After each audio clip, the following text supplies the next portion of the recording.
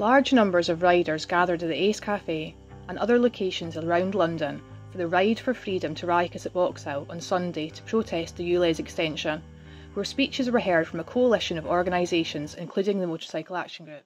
MAG has fiercely opposed the ULEZ charge for motorcycles from the day it was first suggested, and continued to show their support and opposition on Sunday. Motorcycles help reduce overall emissions by reducing congestion, and for many are the only economically viable form of transport. On Sunday it was heard how the expansion of ULEZ will impact on people's lives, with one example from a night shift worker who leaves home for one day and returns the next. Problem. He has been asked politely. He's been given the data. There are leaks which show that he knows this doesn't work.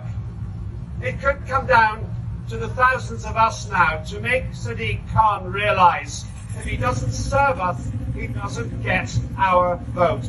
The Motorcycle Action Group will fight again to defend the two-wheel liberties that you love. It's time for the general public to now say to our politicians, leave our road rights alone or get out of that job.